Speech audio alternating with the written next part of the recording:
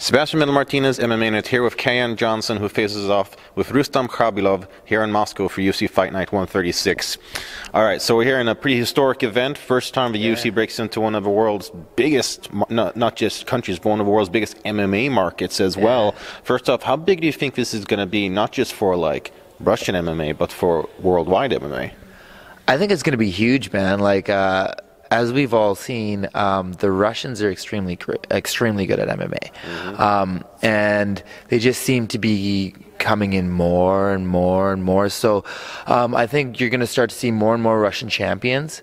So it would only make sense that they really start promoting heavily out here, especially with the amount of people that are in this country.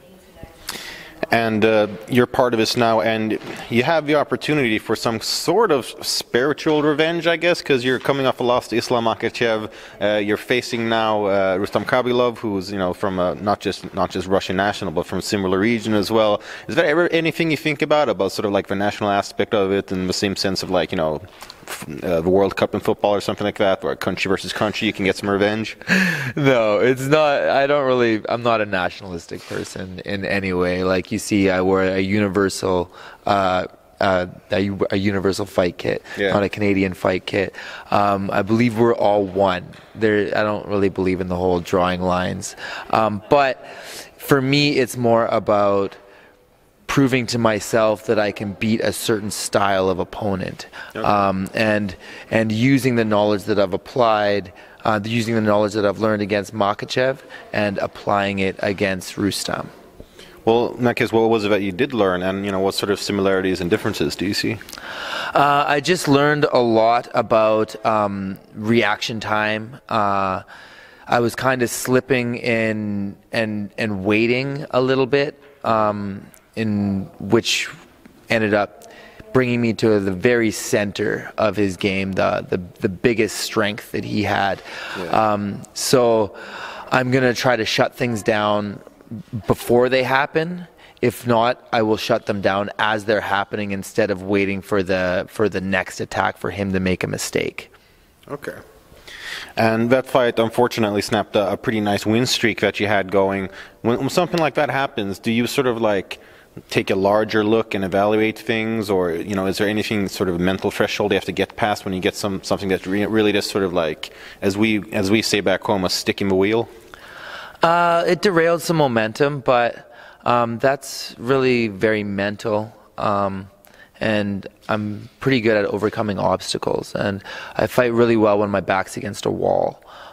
So I believe that my back's a little bit against a wall right now, just the state of the UFC with my age and also how vocal I've been with fighters' rights. We've seen how the UFC has treated some of the people that have been vocal about fighters' rights in the past. I wouldn't be surprised that if I lost this fight that I would be cut. But it's just allowed me to really let go of the outcome. And let go of my expectations from life and from fighting and from the way the sport is governed and everything really, and to just enjoy the process and to know that I'm blessed and that I will be happy, and whatever happens will serve me to my highest. You definitely come across as one of the most sort of honest and outspoken fighters out there. I mean, fighters are usually perceived as extremely honest and such, but there's usually stuff that you can and can't say. Do you feel that you said that you think you're risking about getting cut and stuff like that? Does no part of that ever affect you, or when you think about sort of the things that you're saying? Not really, because I'm not the type of person that's going to live a lie, regardless of the cost. Right, so if I would have to live a lie and be untruthful and not be my true self in order to remain within the UFC, in order to remain a professional fighter, then it wouldn't be worth it. Nothing's worth my soul. So I have a great many talents, and I have a great ability to adapt to changes. So whatever happens is going to serve me to my highest. It will bring me to the place that I'm supposed to be. I do believe, though, that I'm going to shock the world, and that I do belong here, and that there's a reason that I am here, and that's to be that voice of truth within all of this. Well, like you said, you're here, you want to shock the world. Rustam Khabilov, he's a guy who's been kind of a tough nut to crack for a lot of fighters. Even in his losses, he hasn't necessarily shown any super large holes as such. What are some of the weaknesses that you think you can exploit? He doesn't have a lot of holes. He has a very safe style. But in that safe style, he's not very diverse either. He doesn't have a wide array of attacks.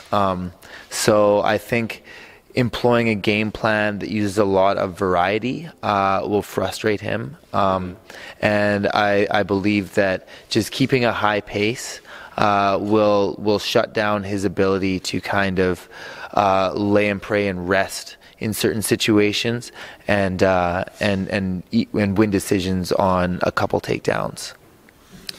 Do you think that perhaps that style of fighting, when you get, I believe he has 4 straight wins or something like that, that style of fighting perhaps can hold you back almost as much as a loss in some sense, because the way that the fans perceive you and that the UFC or other organizations perceive you can usually do a lot. We see fighters who say Justin Gaethje, who lost 2 straight fights but was still in 2 straight main events. Do you think that's something that might affect him negatively? Definitely does affect him negatively. He's 5 straight wins right now. And because he's always winning decisions, he's a master at winning decisions, it definitely affects him negatively, because the way that the sport is organized, the way that the sport is controlled, the people that control the rankings also control the money, and also control everything, right? They control the title, they control the contracts to everybody, they control the rankings, so they can really do whatever they want. They can put whoever they want in the Super Bowl. And until that changes, until there's some sort of outside governing body that is controlling the rankings, I don't know if that's going to change. So I would definitely say that because he doesn't really finish anybody, it definitely hampers him as far as ascension in the rankings. And there's been arguments from both fans and media alike that there is perhaps too much focus on the entertainment aspect as opposed to the sport aspect. For example, Brock Lesnar getting the title shot and things like that. But in some ways, it's also been what differentiates MMA from other sports is the entertainment aspect and the personalities. It's a fine line, but is there any way where you feel where do you feel the line should get drawn?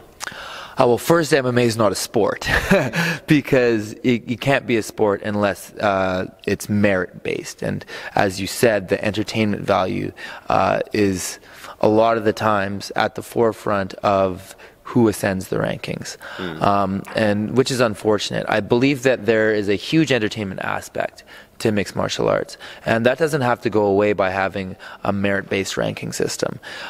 We can still have these crazy super fights, Brock Lesnar versus whatever champion, doesn't matter, but that doesn't mean it has to be for the belt. Yeah. And the thing is with these massive mega fights, it doesn't need a belt on it to sell the fight. This fight is going to sell itself. The 2 people that are involved and the drama that they create and the tension that they create and the conflict that they create amongst each other is going to sell the fight regardless. I can tell you right now, no matter if Khabib Nurmagomedov and Conor McGregor were champions or not champions, everybody wants to watch that fight. Definitely. So we don't have to attach belts to these things, and that's really the only difference. That's the only reason why we're not a sport. So I think that eventually the Ali Act is going to go through, provided Donald Trump doesn't veto it. The Ali Act will go through, and we will have a merit-based ranking system from an independent governing body. So and then we will finally be a real sport. It will finally be, okay, you won, number 5 beat number 4, so they're now number 4 or number 3, or however they determine that it works. But right now it's completely arbitrary. We don't know who makes the rankings. I think there's a panel of journalists, right? But certain journalists, but you go through them, there's a lot of inactive people. Yeah, a lot of people that nobody has even heard of, and most of those people are not martial artists. They don't know anything about martial arts. They don't know looking at one fighter, they don't know if that guy's good or not. Yeah. they just know, okay, he beat that guy, so, and he caused a lot of buzz, and they might have somebody in their ear telling them you should put that guy at this number. You know, we don't know what's going on behind closed doors because nothing's transparent. There's no transparency, which is another arm of the Ali Act, which forces transparency, which is why it's so important for us. But yeah, eventually things are going to change. It's a matter of time before this sport finally gets into the light, and fighter purses start raising, and people are finally getting paid what they deserve, and the less control is had by the upper echelon of the company. More control is controlled by the athletes, the people that are actually bleeding, just like in every other sport, just like in football, just like in basketball, right? Sure. Maybe we'll have a CBA, maybe we won't. I would love it if eventually we did have some sort of CBA as well under Project Spearhead if possible. If not, then whatever union comes after it, because who knows what's going to happen here. But yeah, eventually things will turn around. It's just a matter of time. All right. Well, much more insight than I was expecting initially here. Wrapping up, like we said, this is a pretty historic event. We're here in Russia, and you said you've been here since Sunday. What are your impressions of Moscow so far? I like it, man. Everybody seems to be nice. Like, I walked around a little bit. I got to see some of the architecture, some of the history. It's really cool. It's cool to walk into and to walk past buildings that have been there for so long, and you can just think of like all these things that this building has seen, and like people that have stepped here. It's just really cool to be in a city with that much history. Cool. Well, I'm sure the city will enjoy your fighting. It's Rustam Khabilov as well. Fans at home, be sure to stay tuned. Thank you very much, and good luck in the fight. Thank you. All right. Excellent.